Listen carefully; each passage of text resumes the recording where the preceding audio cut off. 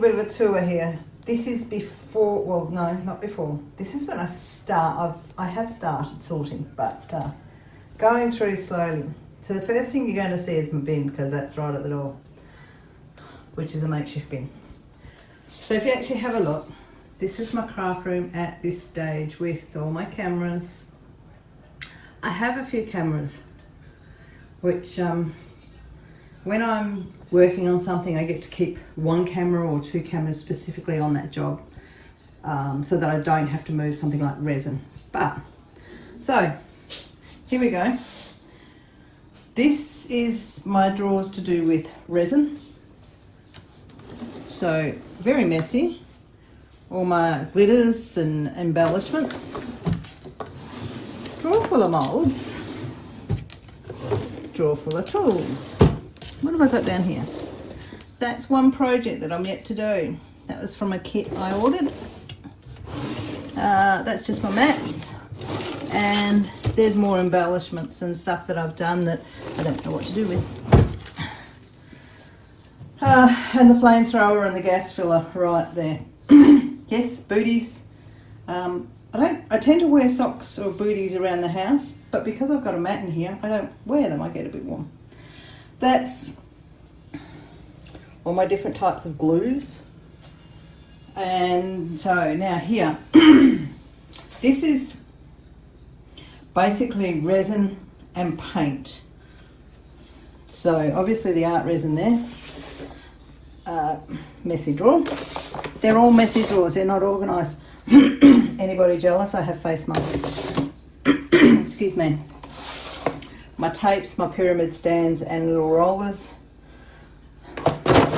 And then I've just got little shooter cups for measurement. One range of paints. Another lot of paints.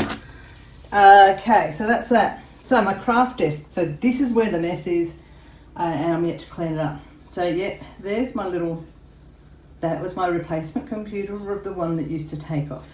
And if you watch it, you will see it actually does change colours. Hang on. It's going to a blue.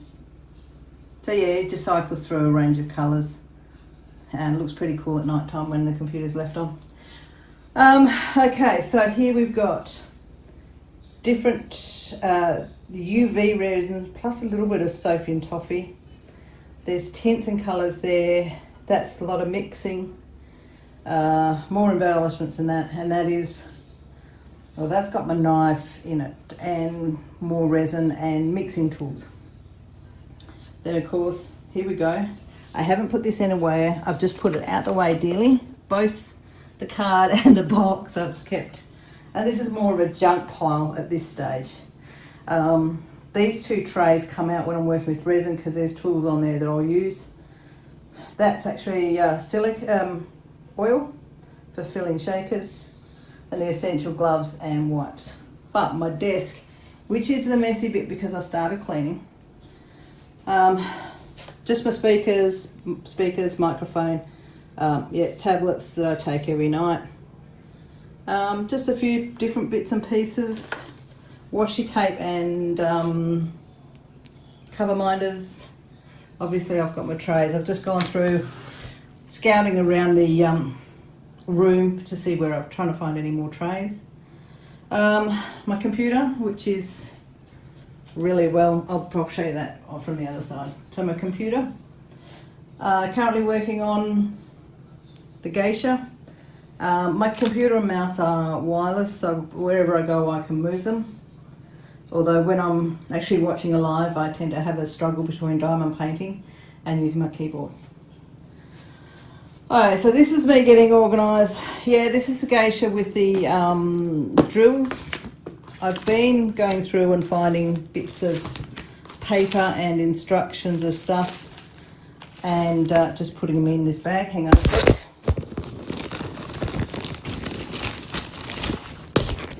Okay, putting them in the bag so they're protected. This is one camera. Okay, this one is very movable, and my goodness, this has got some angles that I can get, which is really good. And then it has, I did have it on, a, see if we can show it, light ring. I'll try to remember to put a link to that camera because it's all in one. And very flexible and really, really good. It can hold mobile phones as well. There is an attachment for mobile phones. But my favourite cameras are the live cams. And when I've got them in Streamlabs, I have to have them named different things. So this is live cam close up. And then as we work our way up, this is me just going through, still cleaning up stuff. This one here comes up, and that's another live cam, and that's the overhead. So when you see anything coming from top, it's usually this camera. Anything close up is this one. When I use resin, it's the close up and that one, and then I make do with a different one for my, what I'm doing is my daily little chats. Okay, so coming around here, this is yet again, this is another light, which you can see the light ring there. So that light actually does live on a camera stand at the moment, but it can sit on any number of camera stands. I actually got this light through a recommendation from Rachel Ray. Okay, so this is me still sorting out. I've got my clips, I'm still trying to work out what I'm going to put in there. I'm thinking it wax, but I'm not 100% sure. Now, oh, that's something. These, the Ever Moment tubes, I have 3. One is completely in use. This one, when I need to work on the space on my desk, I'll roll her into it. But I do have another one that's on the edge, which softens the edging so that when I'm leaning on it, I'm not putting creases. You can see how that goes nicely. I'll move that to the side. So that's a little tip when working with big ones. You're all just about always working on a sharp edge. Cut an Ever Moment tube. Okay, so drill trays here. Got my Diamond bead. And okay, so when my 2 main cameras are under use, I use this little guy. And I just attach him. Where did I attach him last time? I can't remember where I attached him, but he's movable, very flexible, not attached to anything at the moment. But yeah, he comes in very handy. Now my computer, okay, here's where it gets interesting. I have so much stuff in USBs that I also charge power packs, and I use these for mainly my lights, because they're not, although it is connected into the computer, it's just better and safer that I do that with lights as opposed to putting my cameras through. So this is where it gets interesting in here. My camera, my computer. So you can see it there. It is actually, the monitor is mounted to the table. It is, I think one of those is a camera, one of those is something else, or my microphone. And this I can move. Now let's see if I can get it. I probably can't. But I move that depending on, whoops, where I'm working. And it swivels up and down, and I can get it all sorts of angles. When I'm diamond painting, hang on, we'll get that back to there. When I'm diamond painting down the end, I can actually watch videos while I'm diamond painting. Okay. Rightio, so that's that messy side of things. On this side I do have my bead storage. Got boxes down there. It's a portable screwdriver, handheld screwdriver. Now this is where the mess is. So this drawer here is I'm looking at replacing. But this has got spare drills plus bags of diamond cables. I haven't kitted up yet. This drawer here, I can't open it up fully. This is the drills for my blank custom. And this one here is all my bubble wrap and plastic, and then all my spare square drills. Okay, then I've got 2 camera mounting stands. One of them is not mine, the other one is, but that's where they live at the moment. Sometimes when I do the overheads, I will actually put the little camera on top of that one so I can mount it. Coming along here, this desk is actually, this is not a desk, this was a TV cabinet.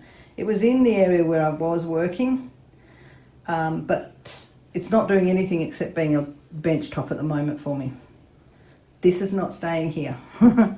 Okay, so then I have my box that I have when I kit up. So just as a little thing, I have all my tweezers. I've got some little round drill trays. I've got my pegs. Thank you, Cindy B. Think a tray of drill pens, little baggies, Diamond Shop baggies, little pegs, wax, cut up dry sheets, and of course my Xyron with my reposition. Yeah, so that's basically it until you get around the corner. And not that I'm eager to show you this bit, this is the really bad bit. So this is boxes.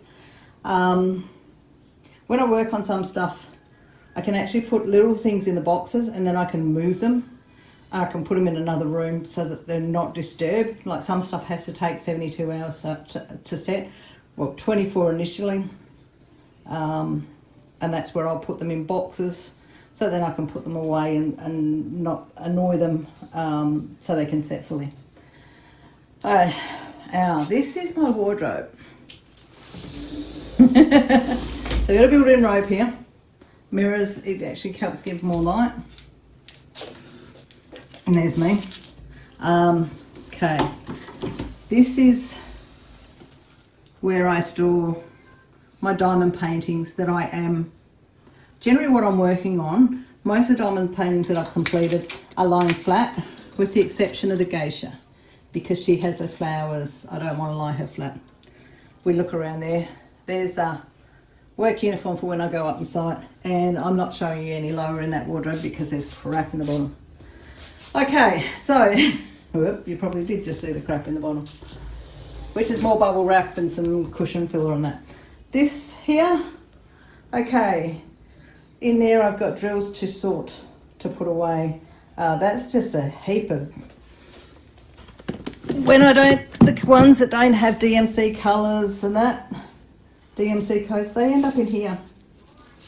Got to do something with them. Okay, these are, next shelf is some stuff to de-kit. So you've got the Lion Cub there, Lefise, Kathy Delonce, and the scale, I think Anna Dittman or Claudia Trembo. Alright.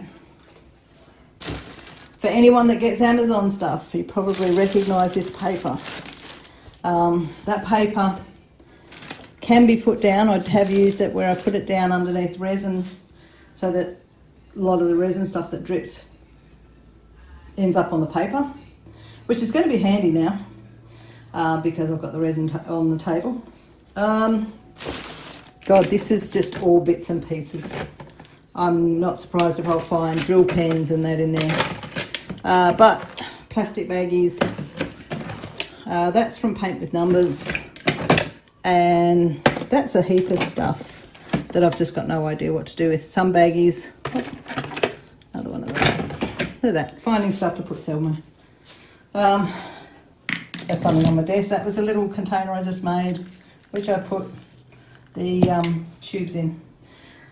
My easel, for when I work with the easel, just some more cardboard that I put down when I'm working to protect stuff. And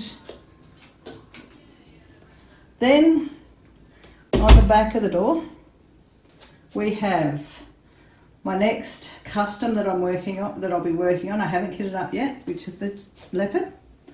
I do have my blank custom under there, and then just some other big ones that I've completed. So that's the Victoria Moon. That one is the Steampunk Lady. So this is before I even get to frame. So these hang up. This is how I hang the big ones up. And when I'm working on something, they go on there. So I'll just show you something that I do. What I have done on some occasions, on the really big ones, I've been able to just hang that on there if they don't fit in the wardrobe.